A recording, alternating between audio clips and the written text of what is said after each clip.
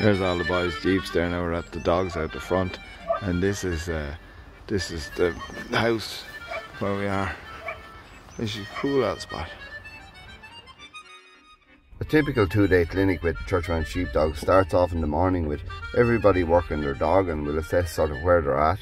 And then when we retire for lunch, after lunch we'll have a sort of a theory session where we'll just break down the various steps involved in breaking out our dogs, and we'll see where we're at with those, and then we can apply it after lunch when we go back outside.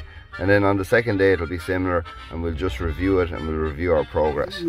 Ça c'était pas tellement une clinique, hein. C'était plus un fête avec les Irlandais. Hein. Absolument, ouais.